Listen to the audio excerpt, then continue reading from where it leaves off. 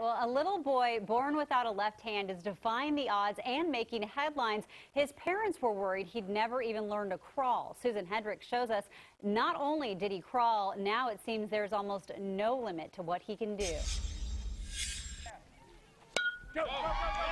He can hit, field the ball, even slide into home plate.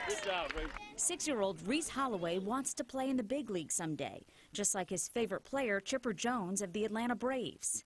But when Reese was born, his parents were shocked to discover he didn't have a left hand, and baseball was the furthest thing from their minds. 50,000 things going through my life. How's he going to tie his shoes? How's he going to do this? How's he going to, do everything? They weren't sure if he'd learn to crawl without a second hand, so they got him a prosthesis, but little Reese didn't want it. He did manage to crawl and learn to walk, and then something remarkable happened. Reese taught himself how to hit a ball when he was just 2.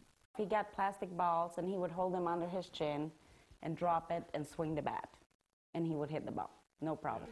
He was a natural, and he's been playing on a team since he was just 3 years old. As far as the Holloways are concerned, Reese doesn't have a disability. I'm born like that. And they try to never hold him back. So far, they say the only thing he can't do is tie his shoes. Anything he wanted to do, we let him try it.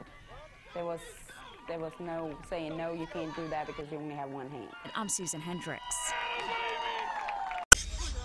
The local horse rescued from an old septic tank is doing well tonight. Roxy fell into the abandoned tank near her owner's home in northeast Portland yesterday afternoon. Crews rigged up a